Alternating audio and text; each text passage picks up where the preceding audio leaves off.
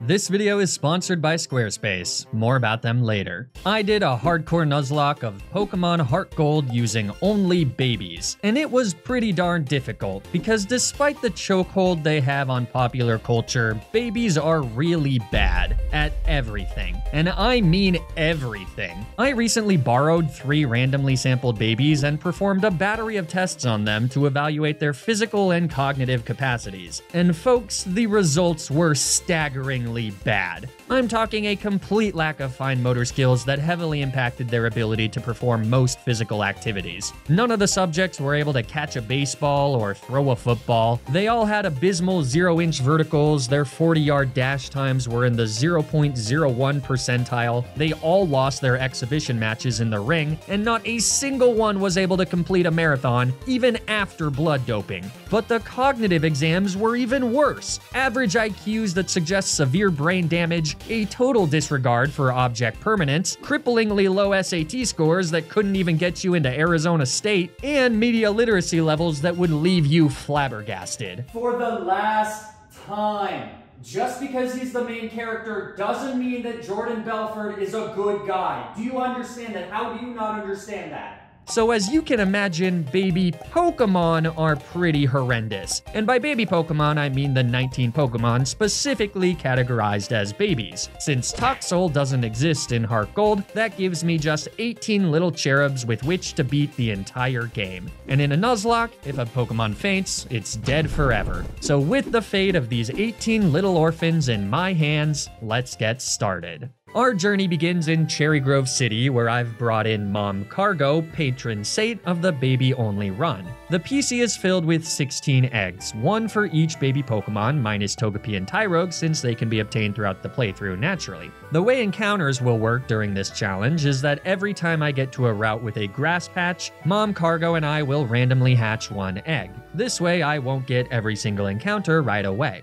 On Route 29, our very first egg hatches into a Magby. One of the stronger and faster babies, Almost Due Jr. is a perfect first encounter. As Mom Cargo and I proceed to hatch the next few encounters, it dawns on me that more than in my previous runs, I'm like a father to these precious angels. I'm the first thing they see as they come into the world. They don't know what life is without me, and in even a short time with my little babies, I can't imagine my life without them. Sure, they may be weak and dumb and incontinent, but I'll do anything to protect them.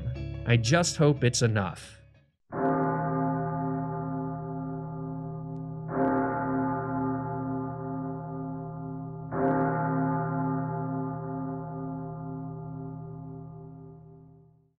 By the time we've made it to the fight against the first gym leader, my child army is 5 strong, including Mario Jr., the electric-type Pichu, who zaps Faulkner's Pidgey right out of the sky with a Thunder Shock. Hell yeah, MJ, the food chain. And the water cycle, if you know, you know. Pidgeotto is a bit more formidable and he can outspeed, but the stupid sucker misses a tackle like a total chump. I mean, this is just pathetic. What kind of loser gets swept by an itty-bitty Pichu? Alright, well, even the mightiest of warriors need some help once in a while, so I bring in Pie-Safe Jr. the Munchlax, a top-tier baby no doubt. Munchlax is like an actual Pokemon with actual stats and an actual move pool. Unfortunately, Pidgeotto spams Roost and our tackles aren't quite enough to offset the recovery, so it isn't too long before the bulky Pigeon is back to almost full HP, and all of Mario Jr.'s hard work was for naught. But by switching to 11 Jr. the Wynot, I can Encore Pidgeotto into Gust, switch back to PSJ, and then finally take the KO a few turns later. A bit clunkier than I would have liked, but that's Gym Badge number 1. And with our brand spankin' new gym badge, the babies and I head to the Pokemart to get the gift egg from Professor Elm's assistant. Immediately after, I run into Zuki, who insists that this egg is important, but it seems like a pretty normal egg to me. I don't understand what makes this one any more special than the dozen sitting in my PC. Regardless, after some TLC from Johto's best parenting duo, the egg hatches into a little orphan Togepi named United Jr. The egg move extrasensory aside, United Jr. doesn't seem all that special, but who knows, maybe this little ball of yolk will go on to do big things. We've only got one other baby to get, the one on Route 33, before I have to face off against Bugsy, so I'd love a good answer into his Scyther. Specifically, Bonsly would be phenomenal here thanks to his high defense stat.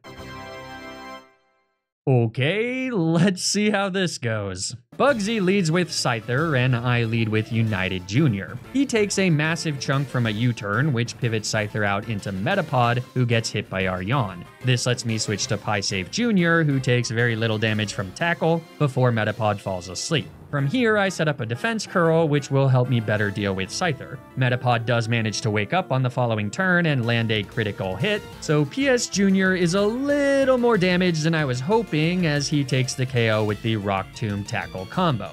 As Scyther comes back in, this is it. A crit here and Piesafe Jr. is done for. But Scyther just uses Focus Energy, and then Rock Tomb connects and gets a clean one-hit kill. Looks like Piesafe Jr.'s naughty proclivities extend beyond stealing cookies from the communal cookie jar. All that's left is Kakuna, so after eating a poison sting, That's okay, Piesafe Jr. It's much better to miss here than against Scyther, so, just get it out of your system. Wow, okay, I mean, you didn't have to miss 3 times in a row, but you do you, buddy. Dependable when it counts, that's all that matters. And you know who else is dependable? That's right, the sponsor of this video, Squarespace. I don't think you can use who as a pronoun for a company, Flygon. Yeah, well, I don't think you can be any more annoying. Good one! A+ script writing on this segue, Chief. You think Aaron Sorkin watches your videos to get tips? Wow. Looks like I'm talking to Krabby FJ today. But that's alright because it's nothing that can't be fixed with a trip to poppyhg.com. The only destination to find curated pictures of my corgi puppy Poppy. Everything you see on poppyhg.com was created using Squarespace, an online platform that helps you build and manage your own website, whether that's an online store for your business or a personal blog for your thoughts. With their customizable templates, it's so easy to create professional and polished websites that even a baby could do it. Relating sponsorship to video content. Check. One of the coolest aspects of Squarespace is their Fluid Engine design system featuring drag and drop technology. It makes it simple to quickly fine-tune every single detail of your website. And there's also a ton of other really useful features to get the most out of your Squarespace subscription, like analytic information about the traffic of your website, and Squarespace member areas, which can be used to connect with audiences and create exclusive members-only content. So if you're looking to start a website for your business or hobby or corgi, then you should check out squarespace.com for a free trial. And when you're ready to launch your website, you can use my custom link to save 10% off your first purchase of a website or domain. Thanks so much to Squarespace for sponsoring this video. Now, let's get back to the challenge. Defeating Bugsy and earning the second gym badge immediately pits the babies and I against our arch nemesis, Time. For what better antagonist is there than Time? Time takes all. It steals our childlike wonder and our youthful innocence. It turns flames to embers. It's the ultimate disease, killing our loved ones one by one by one. Time is ruthless, and eventually Time will defeat us all. But our rival really doesn't live up to his namesake. We escape by completely unscathed, in no small part to our rival's obsession with spamming Scary Face for no reason. So as we make our way to Goldenrod City, we can hatch a few more sweet dumplings. I'm hoping for a good answer into Whitney's normal types, which would either be Riolu or again Bonsly, but no dice. So, as our battle against the third gym leader begins, I fear the worst for my team of toddlers. Whitney leads with Clefairy, and I lead with ADJ, who melts her down with a few charcoal-boosted flamethrowers. Before we go any further, I need to address something important. Throughout this challenge, I spent a long time looking at Baby Pokemon's movesets, and I discovered something terrifying. It's expected that Magby would be able to learn Flamethrower, yes. But less expected is that so many other babies can also learn Flamethrower. Cleffa, Igglybuff, Happiny, Togepi, Munchlax, all these babies are seemingly born with the capacity to breathe fire. Now, I know what you're thinking. So what? A lot of normal types can learn TMs like Flamethrower, Ice Beam, and Thunderbolt Flygon. Why are you all bent out of shape? And it's true, the likes of Clefairy, Jigglypuff, and Chansey can all learn Flamethrower, Ice Beam, and Thunderbolt. But Cleffa, Igglybuff, and Happiny can only learn Flamethrower. What gives? Why is that? There's no reason that they shouldn't be able to also learn Ice Beam and Thunderbolt. Could it be that these babies are being intentionally stifled? Their true powers restricted by the arbiters of their fate?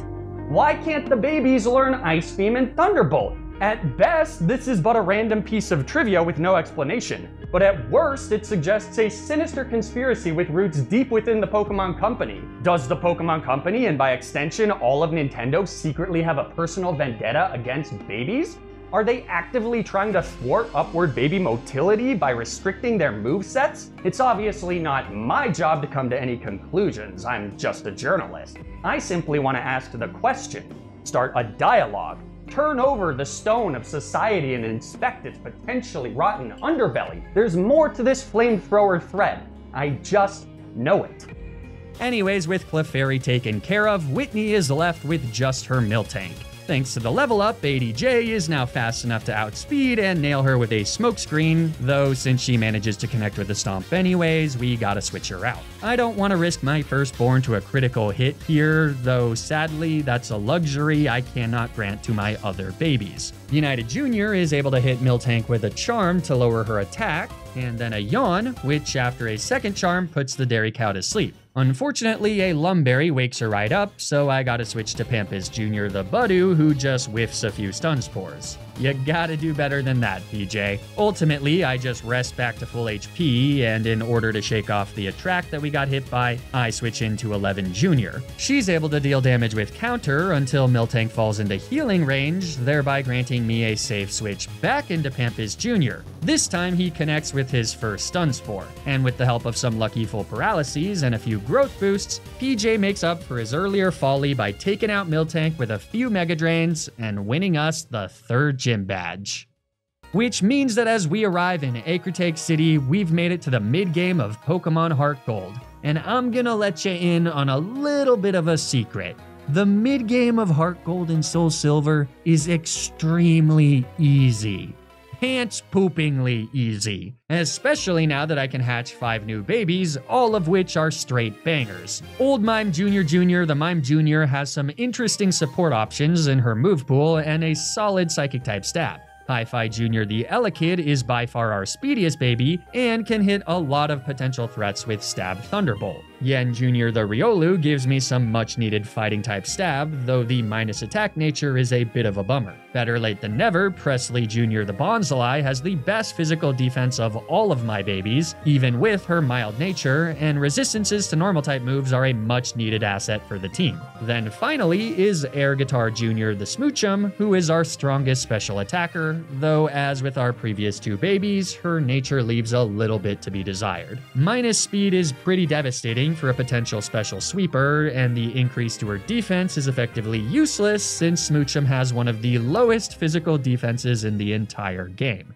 But you can't pick your children. You gotta embrace them, metaphorical warts and all. And at least for now, our babies are more than strong enough to steamroll through the next few gyms. Morty's ghost types really can't touch normal types, so PS Jr. can use a combination of Odor Sleuth and Facade to take out his powerful Gengar, while ADJ knocks out his frailer ghosts with a few feint attacks and flamethrowers. Against Chuck, Hi-Fi Jr. sweeps with Choice Specs Thunderbolt. He's more than fast enough to outspeed Primeape, who thankfully has a minus special defense nature. And despite Poliwrath being much bulkier, his secondary water typing gives my turbocharged baby the clear advantage. Before heading back to the mainland, I hatch our final egg on Route 47, and out pops AJ the Mantike. But then a quick trip on Air Mom Cargo lands us back in Olivine City, there's really nothing moms can't do, where ADJ wipes out Jasmine's entire team of steel types with a flamethrower apiece. And finally is the fight against Price, which is a 2-hander. Hi-Fi Jr. Thunderbolt Seal, Aragorn Jr. comes in on a Mud Bomb from Piloswine and one-shots with a Surf, and then Hi-Fi Jr. comes back out to zap the Dugong with another one-shot from Thunderbolt. In the blink of an eye, we've got 7 gym badges. We've come a long way in a short period of time, but from here, things get significantly harder and every single matchup is going to be an uphill battle for my team of Pipsqueaks. Claire's team of dragons is tough. We can't one-shot her Kingdra, so if she manages to land a sniper-boosted critical hit, there's not much we can do. I just gotta get lucky. She leads with Gyarados though, so I start off with Hi-Fi Jr., who gets a one-shot with a critical hit Thunderbolt. Save the crits for when it matters, buddy. Dragonair is second, so I bring in PSJ on a predicted Thunder Wave, and then immediately switch to AJ on the Aqua Tail, which does nothing thanks to Water Absorb. Originally, I was bummed that AJ didn't have Swift Swim, but with hindsight, Water Absorb is significantly better. After Ice Beams bring down both of Claire's Dragonairs, her mighty ace Kingdra takes the field. She outspeeds to hit us with a Smoke Screen, but AJ still connects with a critical hit Ice Beam that brings Kingdra into the red and activates her held Citrus Berry. Pretty damn lucky, but things even out on the following turn as AJ eats a Dragon Pulse and then misses his second Ice Beam. So I decide that it's best to switch out to Egg Jr., the Happini. Her massive HP stat and decent special defense means that she can comfortably eat a Dragon Pulse. And she also now baits the higher base power Hydro Pump, which grants me a safe switch back to AJ. Risking another crit to Dragon Pulse, I stay in and nail Kingdra with another Ice Beam, but it comes up just short, letting Claire heal with a Hyper Potion. Not great. A switch to Egg Jr., again on a Dragon Pulse, triggers her held Citrus Berry, meaning that she still baits Hydro Pump, which lets me bring out AJ yet again and get some HP back with Water Absorb again. But this time I decide to immediately switch back to Egg Jr., since I don't want Claire healing again after another Ice Beam leaves her in the red. Fortunately, every time Egg Jr.'s been out, I've been using Protect to stall out Kingdra's Hydro Pump PP. So with one final switch to AJ using up Kingdra's 5th Hydro Pump, she has to use Dragon Pulse here, which will now never two-shot my switch-in 11 Jr. thanks to her held Citrus Berry. Now, unfortunately, 11 Jr. comes in on a Smoke Screen, meaning that we now gotta connect through the accuracy drop. But as long as we do, and Kingdra doesn't crit this Dragon Pulse, Mirror Coat will definitely get the kill.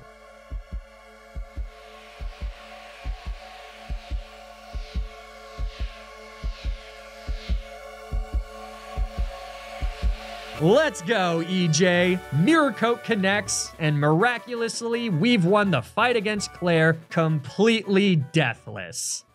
With all 8 Johto Gym badges obtained, my babies have earned the right to challenge the Elite Four. But before we can get there, we need to go back to Acretake City and challenge the Kimono Girls. Their evolutions are extremely difficult to deal with back to back to back to back to back. But fortunately, I have a secret weapon in the form of Yen Jr. the Riolu. By starting the Kimono Gauntlet with Yen Jr. at 1 HP, he's got access to a 200 base power fighting type move in the form of Reversal.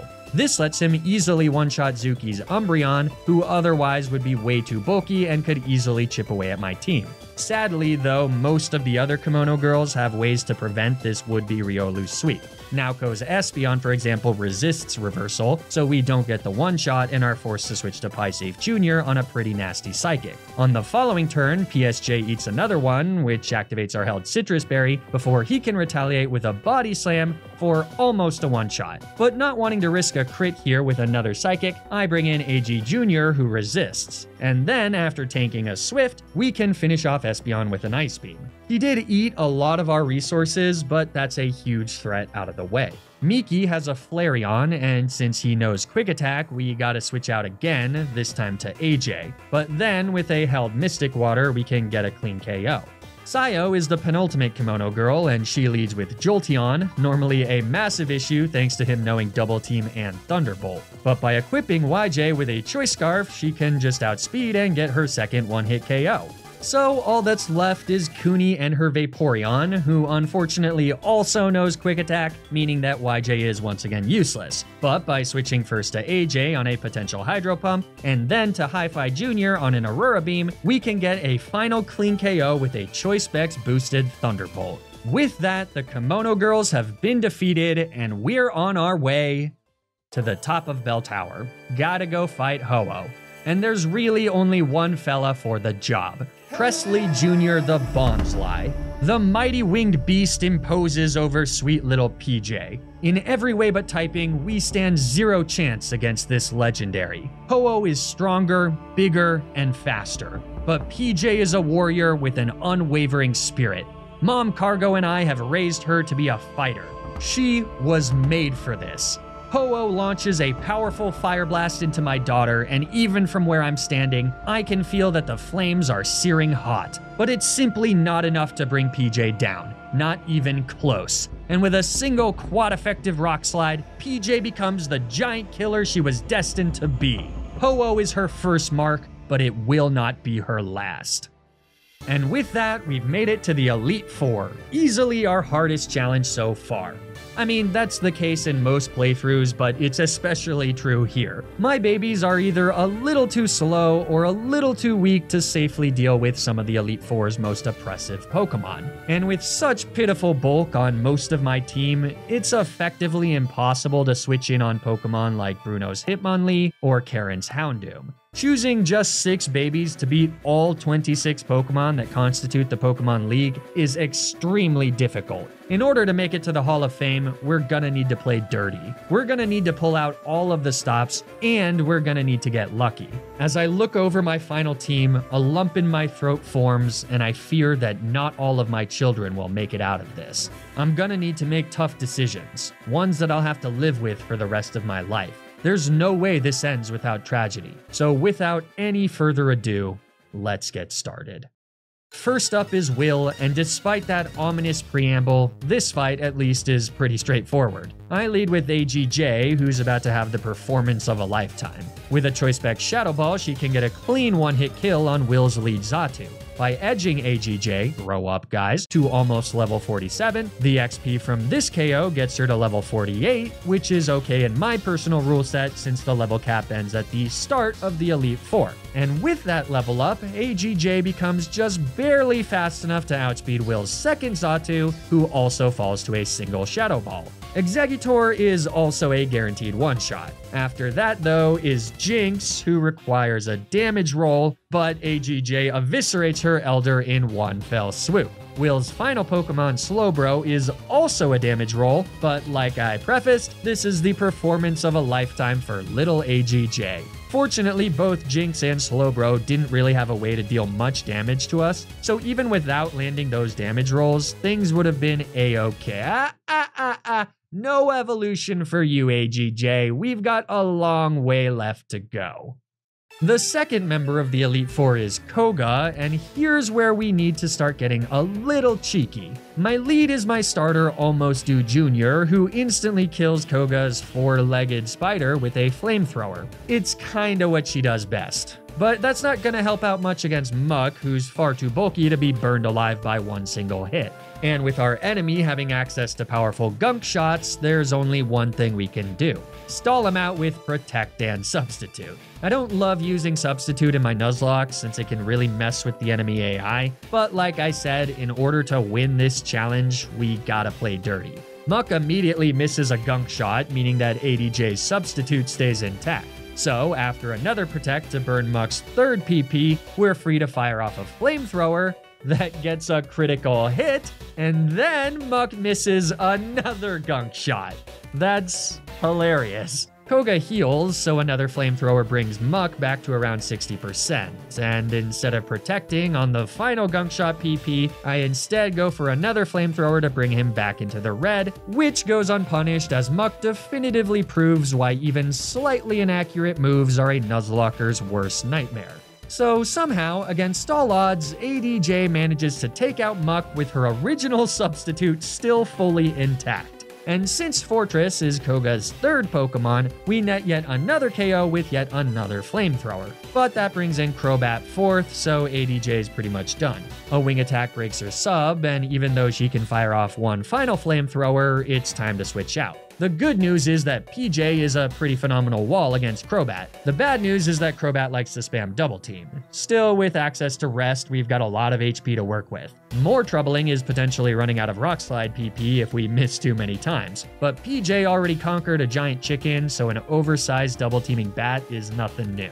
A few turns later, and Johto's infamous giant killer has taken her second victim. All that's left is Venomoth, but he immediately throws by missing a Supersonic on OMJ Jr., which now that I'm actually thinking about it, wouldn't have worked because she has the ability Soundproof. But anyways, OMJ Jr. then proceeds to get a clean one-hit kill with Psychic. That's Koga defeated.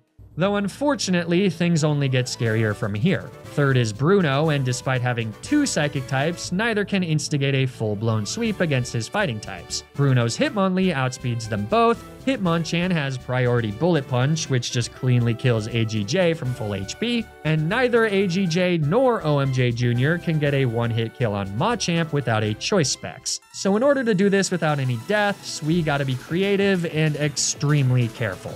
I start with OMJ Jr. against Bruno's Hitmontop. She can set up a substitute for free as Bruno tries to use counter. Then with a held Twisted Spoon, Psychic is just barely enough for a one-shot. That brings in Onix, who despite not actually being a fighting type, also falls to a single Psychic. But third is Machamp, which I wasn't expecting.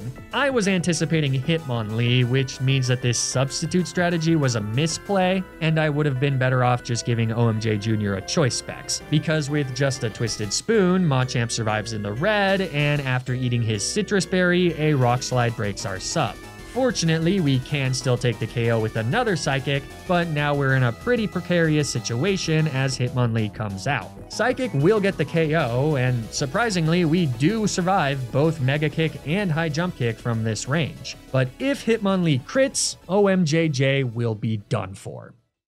Fortunately, he ends up just going for Swagger, which obviously means no crit, but now if OMJJ hits herself in confusion, we'll also be looking at our first death of the run.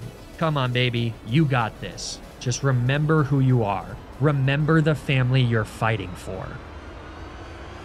OMJJ breaks through confusion and takes out Hitmonlee, bringing Bruno down to his 5th and final Pokemon, Hitmonchan. And despite having excellent coverage, he doesn't actually have a fighting type move, meaning that our bulky beast United Jr. can come in and tank a few punches as he hits Hitmonchan first with a Yawn and then an Encore. This grants me a safe switch to AGJ on Hitmonchan's guaranteed first turn of sleep. And then, even if he were to get a one-turn wake-up, Hitmonchan can't go for Bullet Punch, thereby letting AGJ safely take the kill with a Psychic and win us the battle. The last member of the Elite Four, Karen, is also the hardest, and therefore requires our cheekiest strategy so far. Against her lead Umbreon, I start with United Jr. The Jet Black Pup sets up with Double Team, but Yawn always hits. So on the next turn, I bring in Yen Jr. on a second Double Team, and from here, it's time to set up with Substitute and Swords Dance. YJ's able to get all the way up to +6 before Umbreon wakes up and hits a feint attack that doesn't even break our sub. So from here, we just gotta connect with a Force Palm. We do miss a few, but eventually we connect and Umbreon goes down. That brings in Murkrow second, who also gets outsped and bopped by a single Force Palm. But third is Gengar, and here's where things get a little stupid. We do know Shadow Claw, which at +6 will certainly get the KO. The issue is that Gengar is faster and can break our sub with Focus Blast. I'm pretty confident that once we kill Gengar, Houndoom will come out next, and without a substitute setup, she'll be able to outspeed and one-shot my entire team with either Flamethrower or Dark Pulse. So I need to figure out a way to beat Gengar with my substitute still up. Fortunately, her only attacking moves are Focus Blast and Lick, with the former only having 5 PP. So I start by just spamming Substitute. With a little bit of luck, Gengar will miss a Focus Blast or two, and then we'll be able to work with a Gengar that can only use Lick. Unfortunately, the little bit of luck goes to Gengar, who manages to connect with 3 Focus Blasts in a row, which for the record only has a 34.3% chance of happening. On her third Focus Blast, I opted for Swords Dance instead of Substitute because I didn't want YJ to fall into a range where she could potentially bait Lick. But without our sub, I now gotta switch Yen out to our only fighting resist, OMJJ. Gengar manages to connect for a 4th time, dropping that percentage down to 24.01%, but then a Protect burns our enemy's 5th and final Focus Blast PP, meaning that it's now completely safe to go into United Junior, who cannot be damaged by Lick. This lets her not only lull Gengar to sleep with Yawn, but also set up a wish that, with a switch-in, brings YJ back to full HP. Then by immediately going back out into UJ and encoring Gengar into Spite so that she doesn't use Lick or Destiny Bond, I can switch back to YJ, set up a Swords Dance, restore YJ's sub, and then take the KO with Shadow Claw. So with all of that setup out of the way, Karen's terrifying Houndoom comes in, breaks our sub with a flamethrower, and then falls to a Force Palm. Sorry Karen, you got outplayed. Vileplume is the Elite Four's ultimate Pokemon, but she grants me a safe switch to ADJ on a Petal Dance, who then lands a one-hit kill with Flamethrower. We've officially defeated the Elite Four, and all that remains is a fight against the champion of the Pokemon League. I might have said this before, but I don't think I've ever won this fight without losing a Pokemon. Lance's dragons are just so powerful and so fast that very few Pokemon can switch in without getting completely eviscerated. Just a little bit of bad luck is all it takes to go from a deathless run to a total wipe. On the outside, I fake confidence. I can't let my babies see how nervous I am. But on the inside, I'm terrified. This is every parent's worst nightmare, knowing that there's nothing I can do to shelter my children from danger. But this is the job I signed up for, and now is not the time to falter. I gotta try and save who I can. So let's do this. Lance leads with Gyarados, and I immediately take the KO with a Thunderbolt from OMJJ, though frustratingly, I did need to give her a Choice Specs to ensure the KO. This brings in Aerodactyl second, who's so much faster than all of my Pokemon. Speed is not the way to win this matchup. Instead, we gotta rely on bulk. UJ comes in on a nasty crunch, but without a crit or a defense drop, he can stay in on a Rock Slide. It does massive damage, but no crit and no flinch means that Aerodactyl gets hit by a Yawn. A turn of protecting means our enemy falls asleep, and the giant killer takes the stage. Aerodactyl stays sleeping for another turn as our Rock Slide connects, but it leaves our enemy in the red. Unfortunately, this means that Lance heals with a full restore, and even though our second Rock Slide connects to bring Aerodactyl back into the red, he's now wide awake. So a Rock Slide comes crashing down on Sweet PJ, but she dodges the flinch and connects with a third Rock Slide to get the KO. Had I known that Lance wouldn't use another full restore there, I could have gotten the kill with a priority Sucker Punch, and we'd be in a much better situation with PJ at full HP. But instead, things are grim as Lance brings in the first of his 3 Dragonites. I have no choice but to make a sacrifice here. No one lives a hit from these Dragonites, and my only counter against them is AGJ. So someone's gotta come in to give their sister safe passage. As a parent, you never want to have to choose between your children, but there's simply no other way. After a Hall of Fame worthy performance, it breaks my heart to bring in Old Mime Jr. Dragonite fires off a massive Thunder, which isn't enough to get a one-shot, but a nasty Paralysis snuffs out any chance of OMJ Jr. pulling out an insane underdog victory, no matter how unlikely that was. Because now, with an overkill Dragon Rush, the once bright light that was OMJJ's life flickers away as her body goes limp.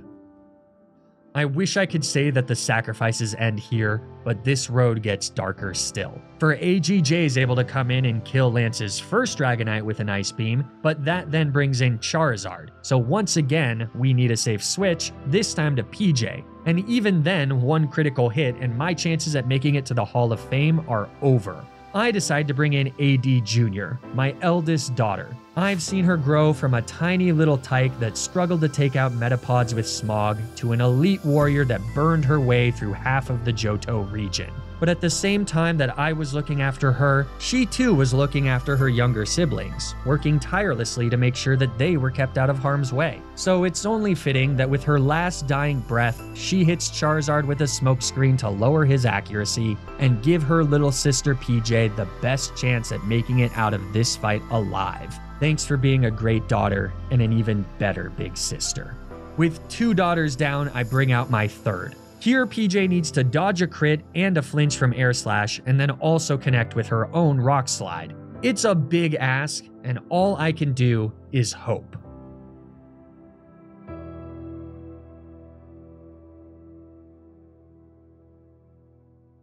By God, PJ did it again! Charizard falls to a single rock slide, leaving Lance with his final 2 Dragonites. Though of course, this means we need one last sacrifice, and again, I'm left with a horrible decision. Full minutes tick by as I debate which of my 3 children must go, until I ultimately decide on United Jr. As I watch him make his sacrifice, I think back to what Zuki said to me in Violet City so long ago. She said that United Jr. was important, and at the time I didn't understand what made him so special. Why was he so much more important than any other egg? But I think I get what she was saying now. Zuki wasn't saying that UJ was some sort of extra spectacular Pokemon. She was saying that he was important because every egg is important. Every egg has life in it, and that life deserves love. It deserves happiness, and it deserves to be nurtured. Zuki was trying to tell me that every life is important. And the second we forget that, we lose our humanity. In the end, UJ didn't make it to the Hall of Fame, but I'll be damned if he wasn't loved.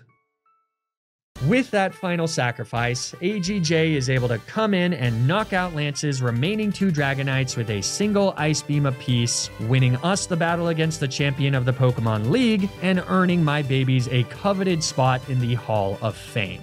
But as we all know, we're not done yet. Kanto and Red await, meaning that despite these heavy losses, we must soldier on and prepare for whatever trials are yet to come. Unlike in most playthroughs, some of these Kanto gym leaders are decently challenging. Let's not let our recent title of champion distract from the fact that my babies have truly deplorable base stats, and many of these post-game Pokemon hit like trucks. The good news is that with a little bit of luck, we can make it through these gym fights without a single death.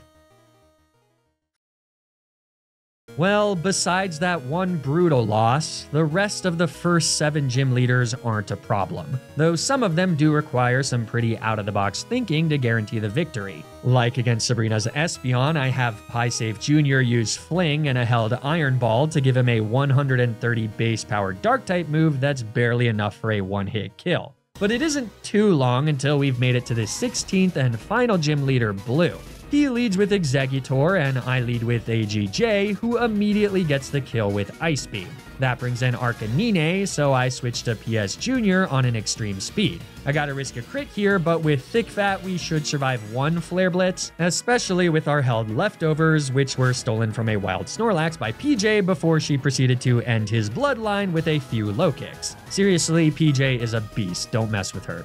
Anyways, PS Jr. thankfully dodges the critical hit Flare Blitz, and with the recoil, we're free to take the kill with an Earthquake. That brings in Machamp though, who can one-shot all of my Pokemon, so as you may have guessed, this calls for a special sacrifice.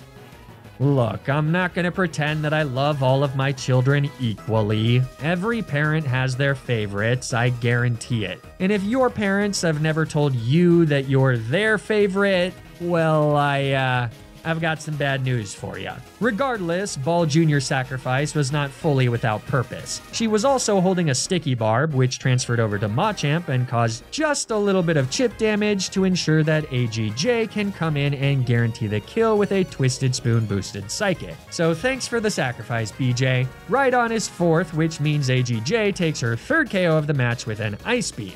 Gyarados is 5th, so I switch to Hi-Fi Jr., who's sporting the game's Soul Focus Sash to ensure that she can live a hit and then take the KO on the following turn with a Thunderbolt. Unfortunately, without a boosting item, we can't one-shot Pidgeot, but PJ loves taking out oversized birds, and this one is no different. 2 Rock Slides are all it takes to defeat Blue's ace and win us the battle. Which means that the final challenge of the run is the fight against Red at the summit of Mount Silver. We are just 6 Pokemon away from beating HeartGold with only baby Pokemon.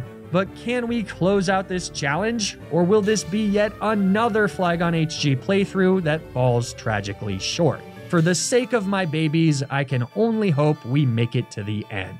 For one last time, here we go.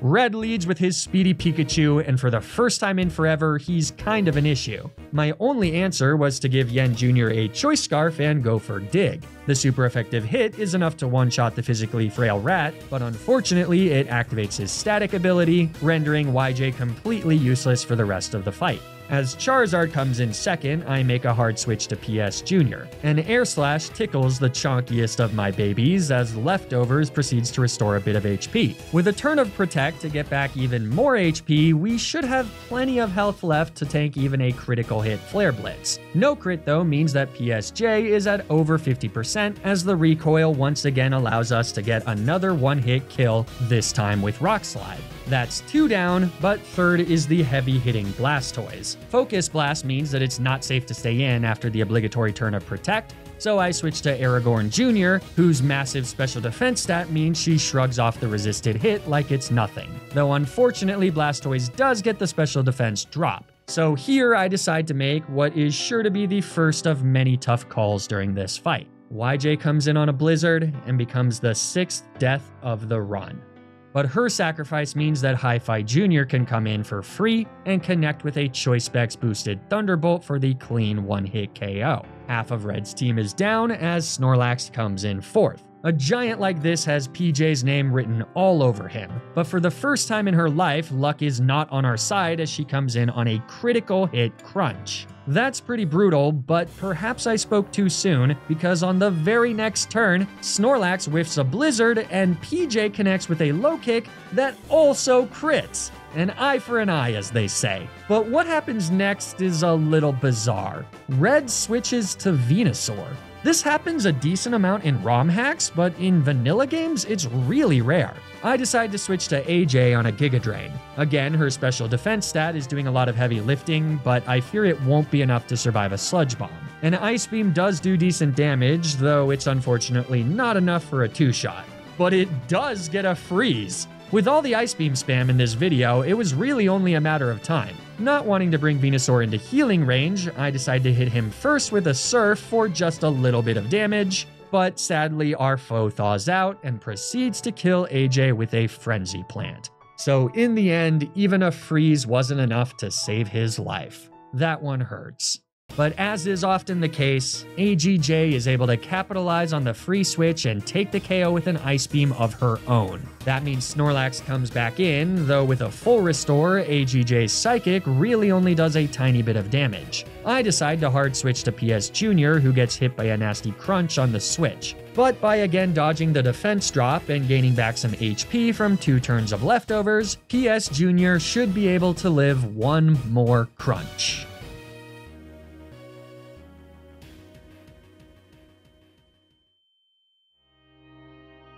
Well, just like that, we're down to 3 Pokemon. And without PSJ hitting Snorlax with her return, this monster is still 2 hits from going down. I bring in PJ, but the odds are stacked against her. A Blizzard connects and reveals that one more hit will be more than enough to take her out.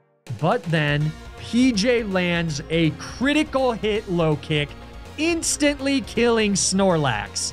If there was any doubt that PJ is the MVP of this run, certainly it's gone now, because that critical hit just won us the entire damn challenge. Red's last Pokemon is his Lapras, so I switch to AG Jr. on a Brine. A Grass Knot hits hard, though sadly it's not enough for the KO, meaning that AG Jr.'s time is up. But with that final noble sacrifice, Hi-Fi Jr. takes the stage. And with one last Thunderbolt, he takes out Lapras, officially winning us not just the battle against Red, but the entire run.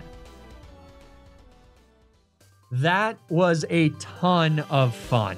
Both Baby Pokemon runs that I've completed have been a blast, because more than any other challenge, they force you to play the game with some really lousy resources. You need to plan for every battle because losing just one of the higher tiered babies can cause a massive snowball effect. I always really enjoy the runs that have a bit more flexibility in team building, but still feel restrictive in the tools you have at your disposal, so this challenge struck a really nice balance. As always, thank you all so much for watching. If you had a good time, it'd be great if you could like the video and subscribe to the channel. Or don't, I don't know. But I do know that you should check out my highlights channel to get highlights of the challenge I'm currently streaming. You can trust me, an extremely unbiased third party, when I say that there are some real gems on that channel, with details that you won't get in the main channel videos. Stay tuned for more Nuzlocke videos, and until then, remember to always, always, always play around the critical hit.